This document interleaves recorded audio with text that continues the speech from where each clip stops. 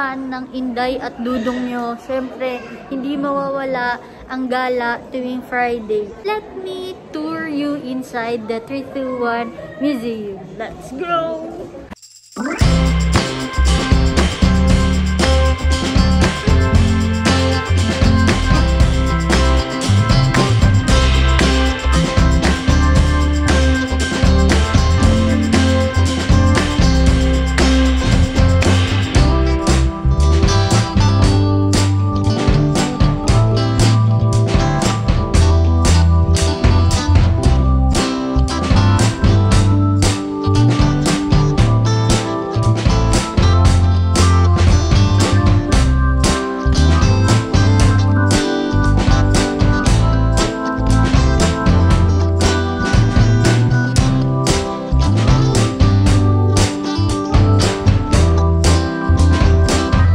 Nakikita niyo ang mga statue na to na kung saan kada Olympics ay may iba't iba silang disenyo.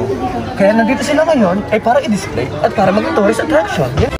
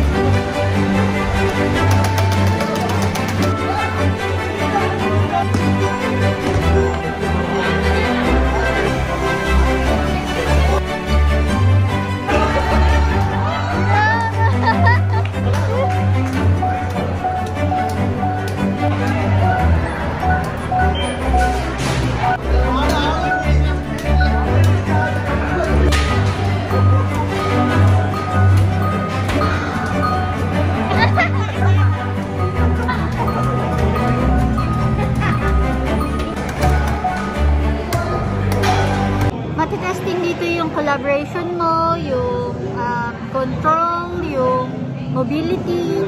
Alam mo yun, yung mga ganun. Kasi more on sports din yung mga games na gagawin mo dito. So, ayun, everyone's enjoying the games they are playing right now. So, ito, nakaupo lang muna ako dito kasi I cannot move entirely. So, ayun, nakaupo lang muna ako dito habang hinihintay sila. Kasi, yun, nag-enjoy ba sila? You might wanna bring your face towels and your handkerchief kasi mapagpapawisan ka talaga dito, lalo pagka naglalaro na ng mga games.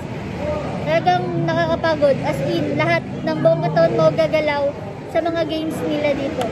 So, all in all games here are very, very, very, very fun. So, any one of you wants to visit this 321 Museum, you might check this out kasi sobrang saya dito. Siyempre, meron ka rin ditong matututunan, especially sa sports, kasi it's more on Olympic sports ang mga nandito sa 321 Museum. So all sobrang saya dito and ayun, kakaibang experience na naman yung na-try namin dito sa Qatar. Ang tickets dito ay free for all residents. All residents are free dito sa 321. Kapag ka naman hindi ka resident ng Qatar, ang adult ay 50 riyals and for the kids, it's for 25 riyals. So that's it for this vlog. Ayun lang.